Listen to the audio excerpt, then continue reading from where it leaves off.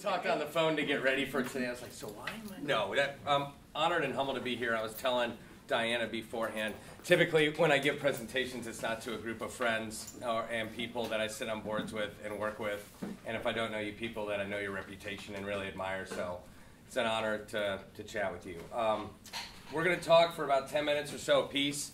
I was already introduced by Patricia. Currently, my job is Executive Director of Faces Without Places.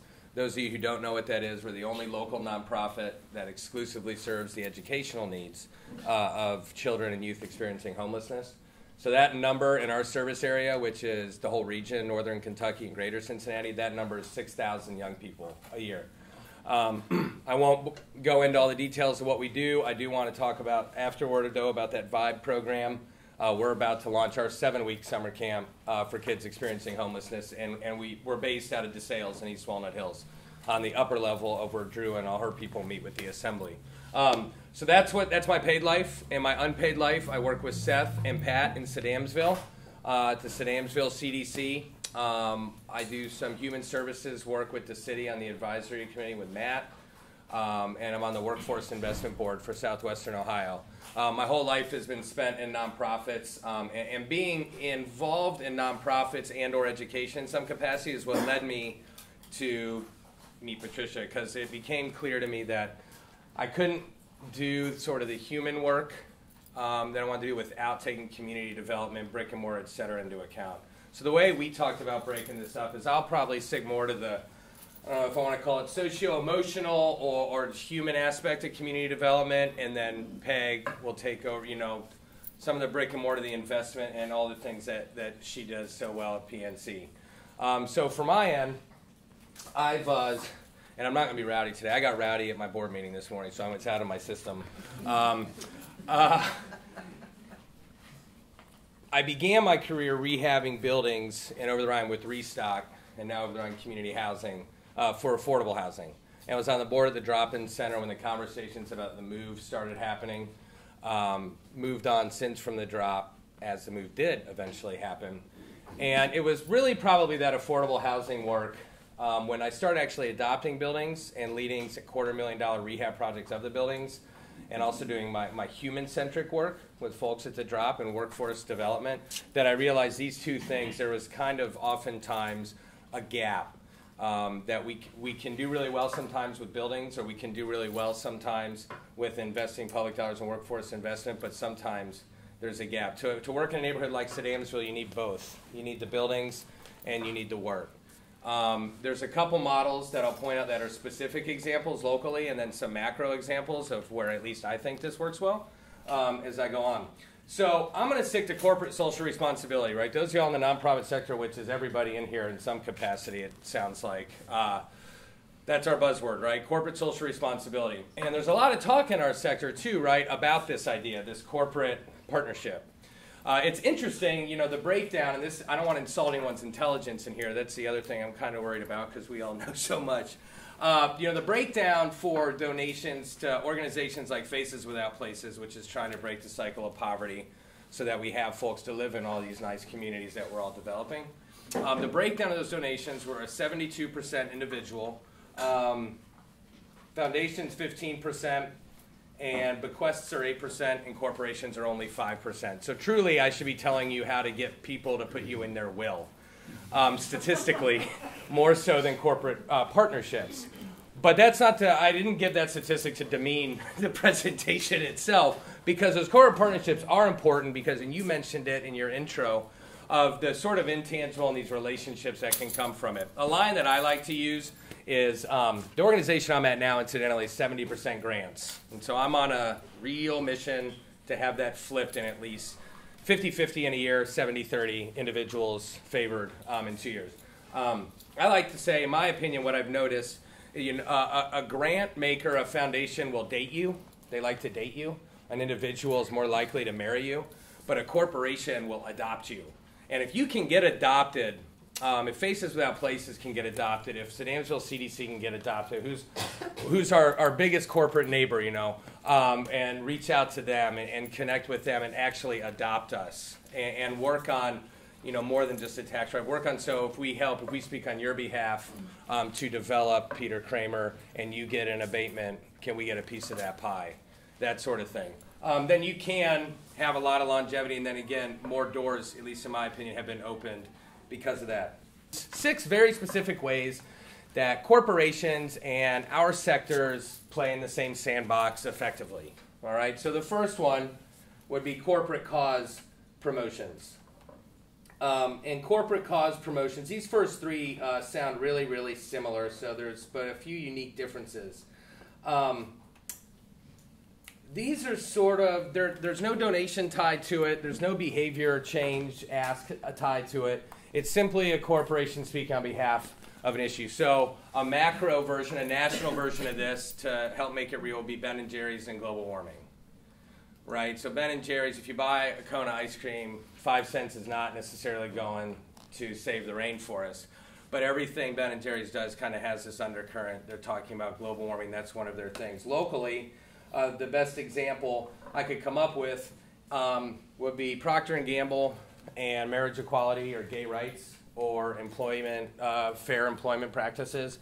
Procter & Gamble's made no bones about that. They were one of the first in the nation. Their name is all around town for a few weeks a year with the rainbow flags. They don't donate proceeds of toothpaste or cereal or the 700,000 other things they make necessarily to the HRC, but they're constantly, that's part of their shtick. And of course it helps them retain top talent. Another one locally, and I don't know if this even really counts, but I wanted to bring it up because it means a lot to me, is every single thing Santa Ono does on behalf of UC involves childhood literacy. Santa Ono is so out in front with childhood literacy. It's not a corporation, I understand that. UC is not a corporation, I understand that. But I think it's a good example. People have come to know Santa Ono. He's the president of UC, yeah, but he's also the childhood literacy guy. And he's really brought a lot of attention to an organization I used to serve as board chair called Wordplay in the north side. Santa Ono was right there at the beginning to help us get the word out. And while he never cut a check personally, he really made it possible for me to get into certain doors and go down certain avenues. The second one is corporate-related marketing. This one's a little sexier because it typically involves money, right? Corporate-related marketing is the buy this, a portion of the proceeds go to X. I think it's probably an appropriate time to pause this for a second. The reason I'm going in this order is because what I've found, and I'll give you real examples that I've been involved in, this kind of pathway I think is a good best practice to start with the corporate cause promotions. Then after you grease the wheels a little bit and get into, hey, what if we got 5 cents off every whatever you sell? And moving down. So corporate-related marketing, a great local example is the organization I serve, Faces Without Places. GetaFest. Does anyone not know what GetaFest is? Does anyone not know what Geta is? Any newbies to Cincinnati? I moved to Cincinnati from Atlanta in 1997, and when I discovered what Geta was, I was very excited. Skyline, not so much. I was expecting chili. Now I love it, but it took me a minute. But GetaFest donates a percentage of every single kids game they have to Faces Without Places every year. That netted us $10,000 last year. But of course, you got to pony up, right? So what do? We provide the volunteers. So we provide the volunteers to them. We get somewhere $10,000. It seems to go up about $2,000 a year. So hopefully this year we'll get a little more. Another great one that I was a part of was when I was working with Maria across the street. I was at Community Matters, which is the sister to Education Matters. Education Matters works on GED, adult education, Community Matters, community development, the things that all of you do. At Community Matters, I hit up my friends down in Lexington. Anyone like West 6 beer? Anyone or West 6 beer? So West 6 released that Pay It Forward Porter in the purple can. And I got a hold of Ben Self, the founder of the brewery, and I was like, I want in on this the second it happens, because the whole shtick with the Pay It Forward Porter is at 50 cents from every six-pack goes to a nonprofit. They have 5 distribution areas. One is Northern Kentucky and Greater Cincinnati. So Community Matters was the first recipient of the Pay It Forward program through West 6 Brewing down in Lexington. West 6, incidentally, for the CDC friends in here, West 6 bought a building out on West 6, it's not just a clever name, in Lexington. They bought a warehouse similar to the Hutch building across the street there on West 8th where Waterfields is. And they bought this building with the brewery, and now it has a bike repair shop and a co-op this and an aquaponics this and a pizza this. And they have really helped transform the whole area. Pay It Forward netted us, it was like $3,000. And then Stagnaro Distributing, you floated by them. Why don't y'all match this stuff, huh? Local guys, made good. You guys should match it. So we got $6,000, and all we did was drink porter for a month. I don't like porter, but my wife, she liked it.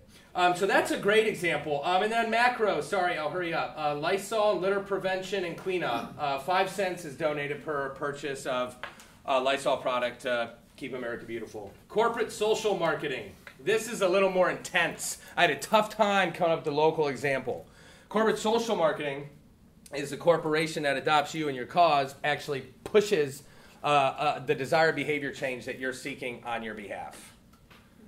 Does that make sense? So the best national example I could come up with was Subway and practicing healthy heart habits in partnership with the American Heart Association.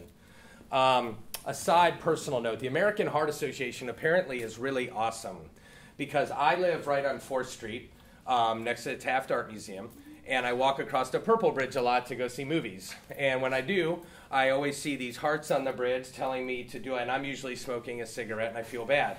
And I do, though, but the point is I do actually feel kind of crappy. I keep smoking, it doesn't matter. Yeah.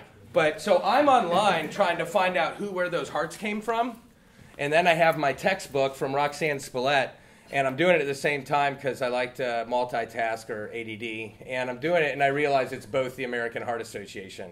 So they've obviously done a really nice job of getting their message out there. Locally, it was tough. It was really, really tough, but I'm going to keep it to Price Hill. And if you have a good example, let me know. My friend Ryan Mulligan's a UC professor who teamed up with Cradle Cincinnati, who teamed up with Children's, who teamed up with Cincinnati Health Clinics to reduce the toxic stress level of expectant mothers by redesigning health clinics. So behavior change, and to help expectant mothers in Lower Price Hill specifically, and East Price Hill, because the clinic they're starting at is the one right across the street there, the West 8th Health Clinic. I don't think it's a great example, but I love Ryan and I wanted to talk about him. Corporate philanthropy. This is the one we're most familiar with, I think. It could be in kind, it could be money, etc. This one, you got to grease the wheels a little more, or if you find that magic relationship with a corporation that really loves what you do and that mission works, sometimes you can jump right into this one and bypass all these little marketing steps. The best example of this one, 2 organizations I'm affiliated with, Euler and PowerNet, providing the free Wi-Fi for Euler School. And then they've extended out. Now there's free Wi-Fi in Lower Price Hill. I let them have access to one of our buildings at the old Urban Appalachian Council on 2115 West 8th, so we can provide Wi-Fi for our neighbors on that side, up State Street, on the other side of West 8th. And then PowerNet also, currently for our summer camp for homeless kids that starts next week, donated tablets for all the kids in our camp so that they can learn how to use a tablet and how to do homework and math and things on their tablets. So our camp's real academic focused. Thanks, Mike. Actually, Mike's kind of a tough act to follow. I'm not nearly as entertaining, probably, but I'm going to start by talking a little bit about just a flow on from what Mike was talking about. I'm going to talk a little bit about something you may or may not know about PNC. I am going to talk about our work in neighborhoods and some of the ways in which we approach that strategically, just to give you sort of the insight from a funder's perspective. But I'm going to tell you first about one of our corporate initiatives. So in 2004, around 2003, the folks who run PNC Foundation, our corporate foundation, were looking around and thinking, you know what, we spend a lot of money, we invest in a lot of things, good things, but where can we point to where we've actually moved the needle on something, right? So in 2004, we announced a 10-year, $100 million commitment to early childhood education. Our research showed that at that point in time, there were no corporate foundations, no real big business emphasis on early childhood, but when we did the research, we figured out that if we could impact the lives of 0 to 5-year-old children around literacy, we could impact generations, right? We could impact generational poverty, and we thought that was a good, valuable thing to do. And so we assembled a big national advisory committee. We partnered with Sesame Street and Mr. Rogers' Neighborhood, and they had never done that kind of corporate partnership before. It was a big new thing for them. And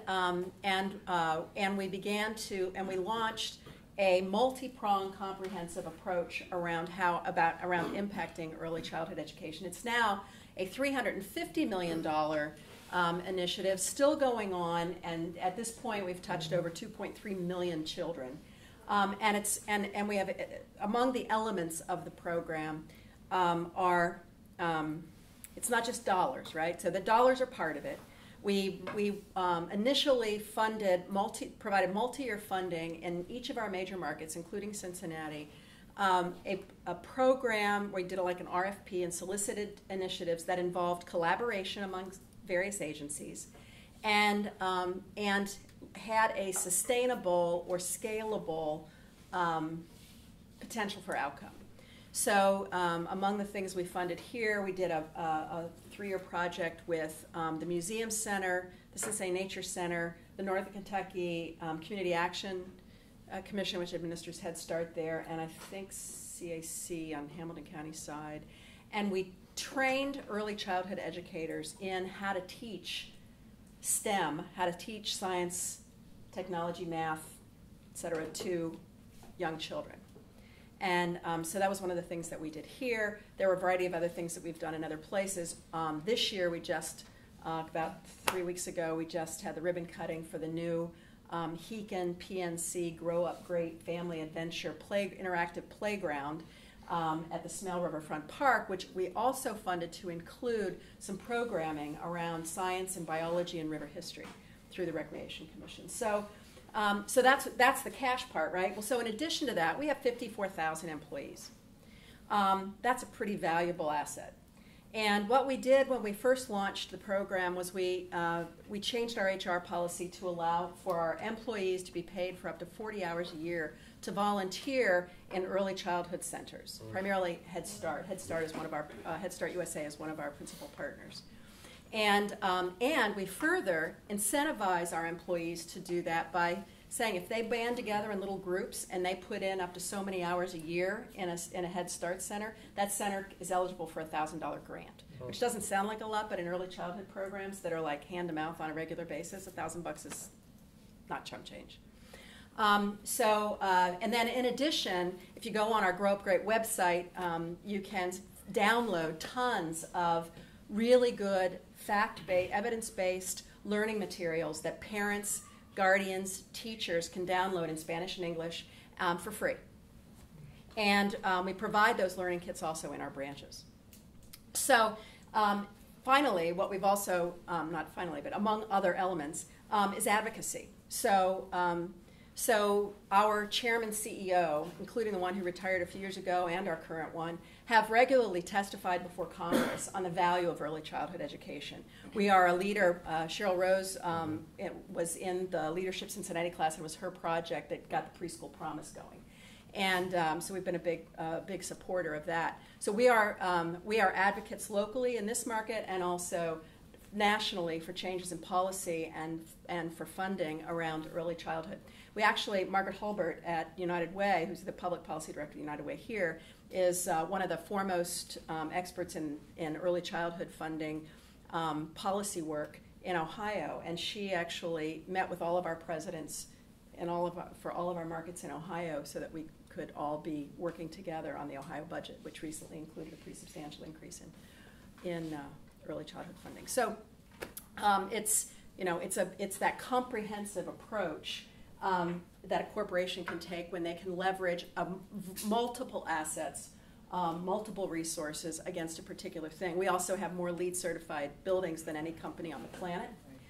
It's the standard for how we do things, all of it, down to the fact that all of our copiers are default set to double-sided printing, and all of our employees receive reusable water bottles, and we have filtered water available on every floor so that we can minimize the use of little plastic bottles and things like that. But it's also the big things like our HVAC systems and all the recycled materials that we use in our carpets and all that kind of stuff. So anyway, and those are among some of the kind of things. Now, that's on the social responsibility side of the world. Banks, in particular, are bound by a federal regulation called the Community Reinvestment Act. And how many of you know what that is? Or you think you know what it is? Yeah, Yes, not everybody. I'm surprised. Yeah. So, so back in the late 70s, when I was actually still in college and was working for the National Federation of Housing Counselors, there was a federal law passed in '79, I think, called the Community Reinvestment Act. There had been a practice at that time where banks were not lending in declining neighborhoods, right? Like somebody would apply for a mortgage and they would go, you know, it's kind of a risk. We don't think we're going to get paid back because the property values are going down, which guess what? Contributed to the property values going down, right? So, so in an effort to counter that, CRA was passed and it was updated in the 90s. And to actually give it a little more teeth, there are 3 tests banks are evaluated on actually national banks, and there are different now regulatory agencies, and now the CFPB's got a role to play in all of that as well. And the Fed is sometimes a regulator. For us, we're a national bank, so we're regulated by the OCC, the Office of the Comptroller of the Currency. And so every so many years, we provide all kinds of information to our examiners. Our examiners conduct a big exam, which goes on for a long time these days, and they publish a public evaluation. And that public evaluation rates the bank. Ours was just issued, and we're an outstanding. We've been an outstanding ever since the beginning ever since the law was passed. What that means is, and it's rated on 3 tests.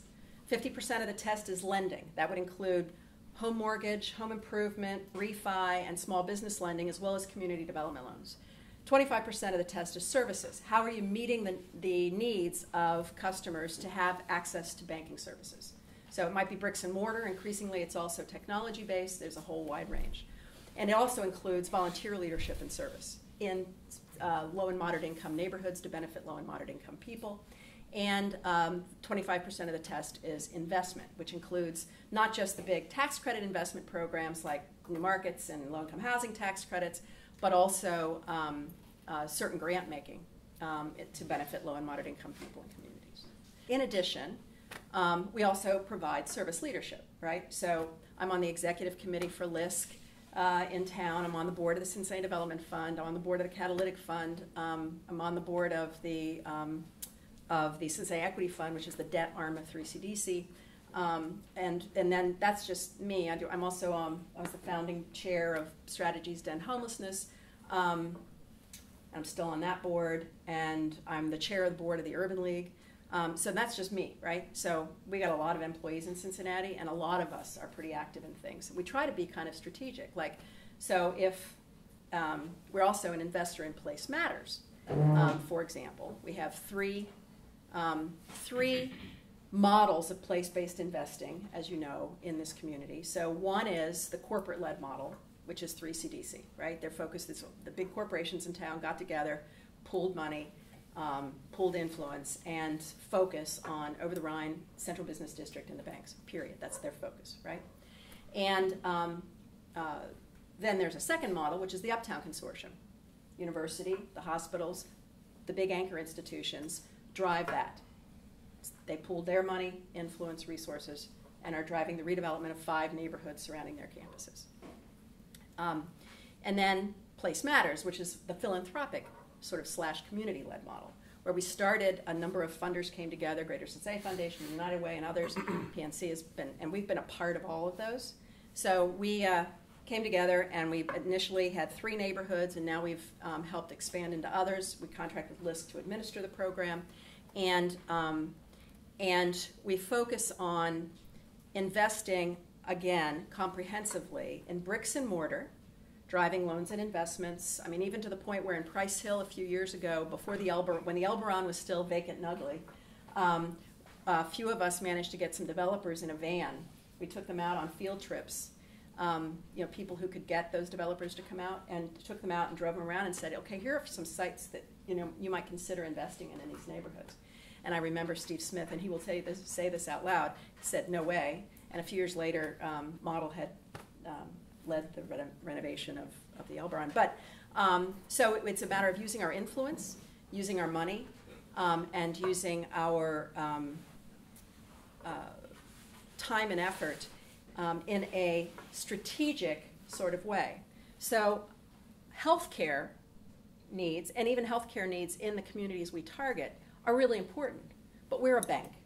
So to Mike's point of aligning missions, we focus on things like financial education, neighborhood revitalization, things, economic stability and workforce development, things that actually tie into numbers, money, economics, because that's our wheelhouse. And it meets the need. It's where the intersection of the need in the community, right, and our wheelhouse. So, so that's sort of how we approach things. So what it also means is that when we think strategically and we think comprehensively, it means that when we're involved in a Place Matters neighborhood, we don't just make our contribution to the Place Matters pool. We also look for ways to lend and invest in those neighborhoods directly.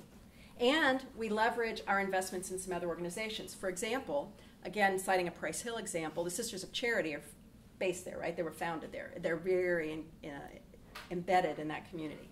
So, so in the height of the foreclosure crisis, and SC Ministries is a part of Place Matters. So in the height of the foreclosure crisis, they not only invested through Place Matters, but they also, because they were already investing with legal aid, they added some money to the pot for legal aid and asked them to make specific emphasis on Price Hill, because it was a Place Matters neighborhood and it's their home.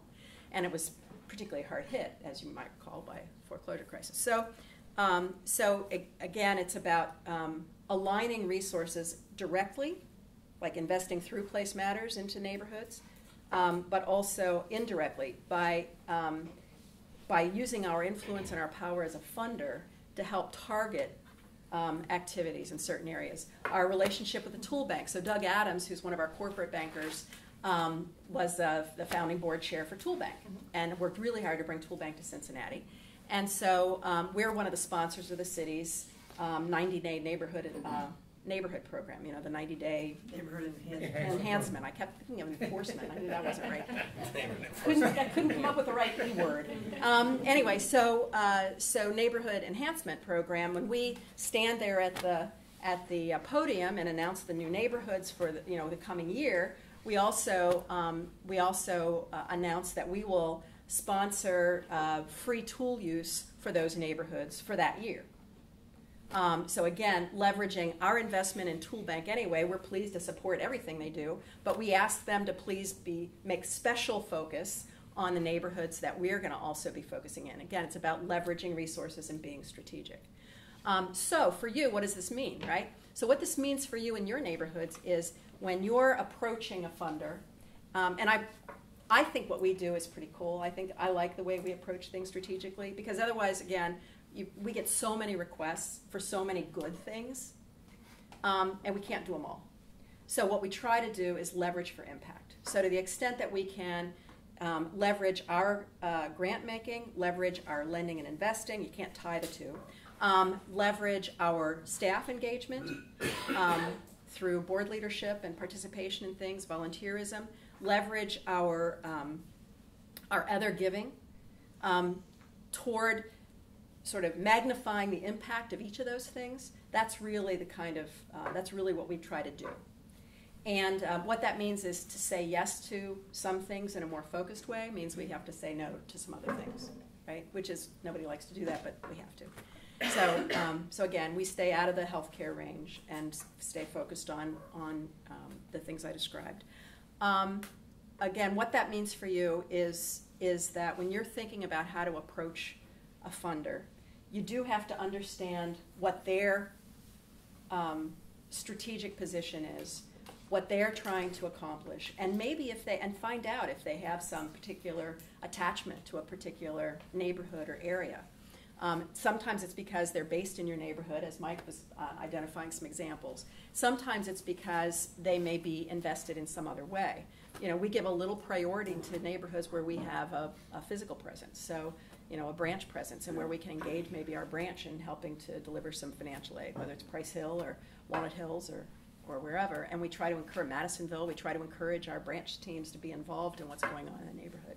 And Over the Rhine, with the Over the Rhine Community Council, we have now 3. We started with 1, and now we have 3 people serving on the Over the Rhine Small Business Attraction Retention Team. and we help support their Business First grant program because we still think that there's a great opportunity for sort of homegrown small businesses to take advantage of what's happening in Over the Rhine. But we have to be intentional about supporting that effort, just like we have to be intentional about affordable housing over the Rhine. And because it's not going to happen all by itself. So it's that kind of strategic approach that as you're asking for money for what you're trying to do, of PNC or from anybody else, A, do your homework, learn what their interests are. B, don't just think it's cash.